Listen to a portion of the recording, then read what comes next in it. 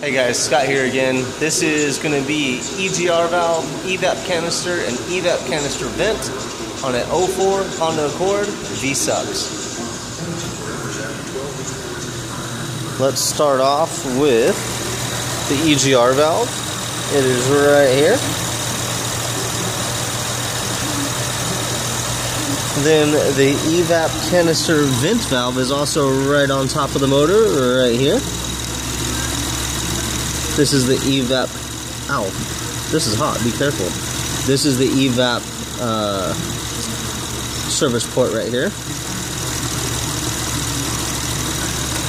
And this is a 3.0 V-Subs. Lastly, we have the EVAP canister, which is about right here under the clock.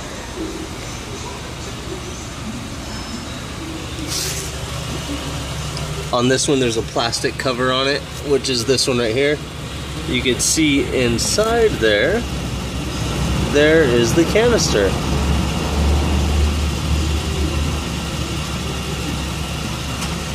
Hopefully this helps you guys out. Thanks for looking. Remember to like and subscribe. And if there's something that you need to find or question about, ask. Down there. Ask down there. Adios. Thanks for looking.